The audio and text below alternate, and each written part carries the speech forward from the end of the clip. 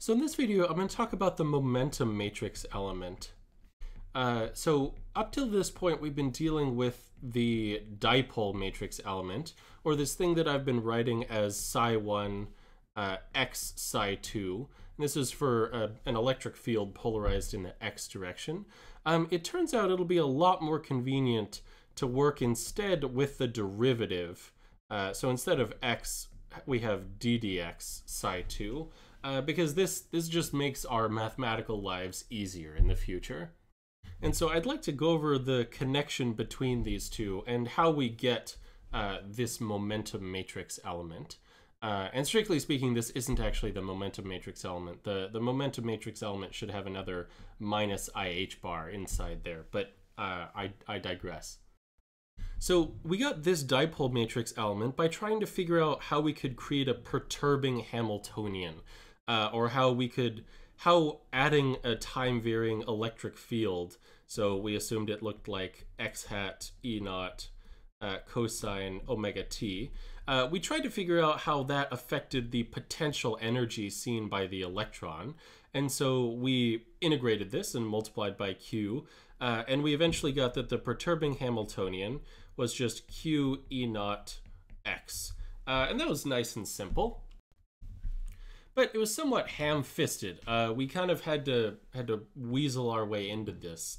It turns out there's a much more elegant way of writing the Schrodinger equation, which just directly accounts for the magnetic field, or sorry, the electromagnetic field. And that's in terms of this vector potential here. And I'm going to write these all as vectors. So rather than actually, this v now should be just a function of r rather than x, is equal to, and wow, I just keep dropping wave functions everywhere, is equal to E psi. So before, this is squared, oh my god, Jesus Christ. But this was somewhat ham-fisted, and we had to make a lot of assumptions to get there. It turns out there's a much more elegant way to write the Schrodinger equation in terms of this thing called the vector potential. And I'm going to write the one-dimensional form of that here.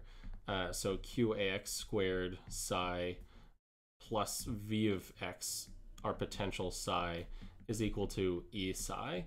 So if you haven't seen it before, and let me just be super explicit, this px here is minus IH bar times the derivative in terms of x. And this ax is the x component of what's known as the vector potential. And if you haven't seen it before, it's used a lot in antenna theory, but it's a really elegant way of capturing the electromagnetic field. And for a zero charge density medium, the vector potential is related to the electric field. Just the electric field is a negative derivative of the vector potential. So by including it here, we're sort of integrating the value of the electric field. And so we're figuring out what the momentum change is essentially due to the electric field. And that's just by incorporating this in here. And so if we expand this equation, so we don't even need to make any assumptions here. We'll get px squared over 2m minus qpx times ax divided by m minus q squared ax squared over 2m plus v of x. And then this all multiplied by psi is equal to E psi.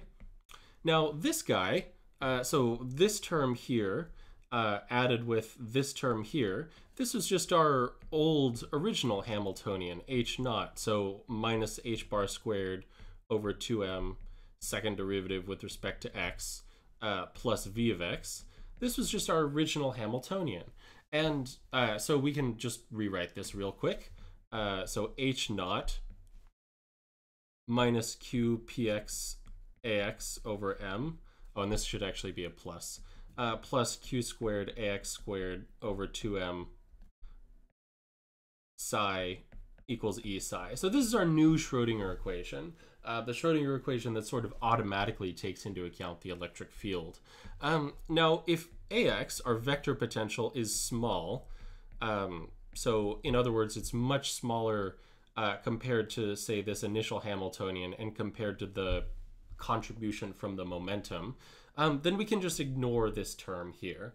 And this is what's known as linear electromagnetics.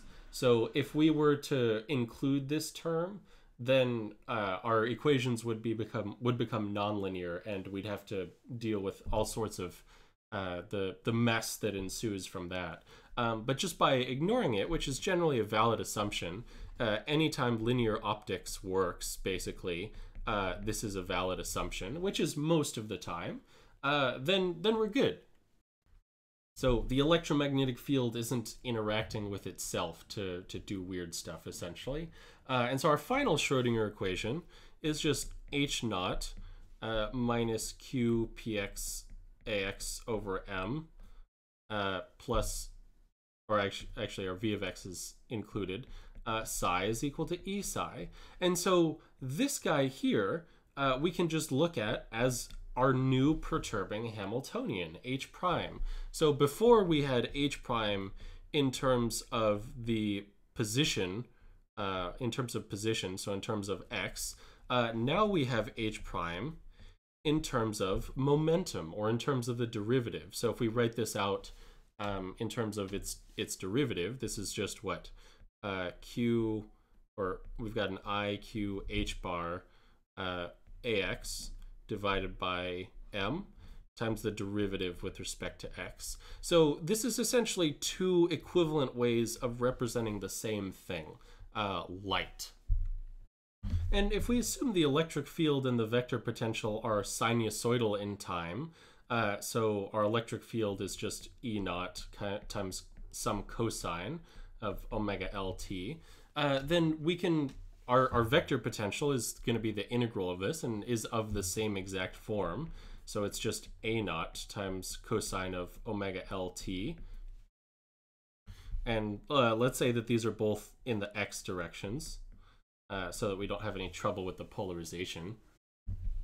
And since E is just minus dA dt, that's just equal to, what is that? We're differentiating, so we've got a minus A naught omega L times sine of omega LT, still in the x direction. So this should actually be then a sine, so E naught sine omega LT. And so just by staring at this, we can figure out what E naught is in terms of A naught and our light frequency. They're just the same thing here. Or A naught is just minus E naught over omega L. And so now we can sub this back into the Schrodinger equation, or back into our perturbing Hamiltonian. And this whole part here is AX, the X component. So we just swap that in here. We'll get that H prime is just equal to minus I Q, or there's an I there, Q H bar E naught divided by omega L times M. And now we've got our cosine there, so cosine omega L T ddx. So this is really nice. Now we've got things in terms of the electric field. And if we compare this to what we had before that H prime was just equal to Q E naught X cosine of omega LT. The cosines haven't changed, but instead of an X here, and the Q E naughts haven't changed, we've still got a Q, we've still got an E naught. Now instead we've got a bunch of other stuff. So we've got an extra IH bar, or minus IH bar over omega L times M. And we've got a derivative with respect to X. And this is instead of X, essentially. And you might say, Jordan, that's not simpler at all. We've got an extra, like, 4 physical constants to deal with. But because we have a derivative instead of an absolute value of the coordinates, it'll make our lives a lot easier. So if you go through the entire process again, Fermi's golden rule, all that jazz, you'll get that our new matrix element, our momentum matrix element, is proportional to the derivative. It's just psi1 ddx psi2. And there's some extra proportionality constants out there. So we've got an I, we've got an H bar, and we've got some extra stuff. But if we ignore all the physical constants, this is really what the guts of the our new matrix element are going to be. So instead of having x here, we've got a derivative. So I hope you enjoyed the video. If you did, please give it a like down below. Also, if you have any questions or comments, please feel free to post those. And thanks for watching. I'll see you next time.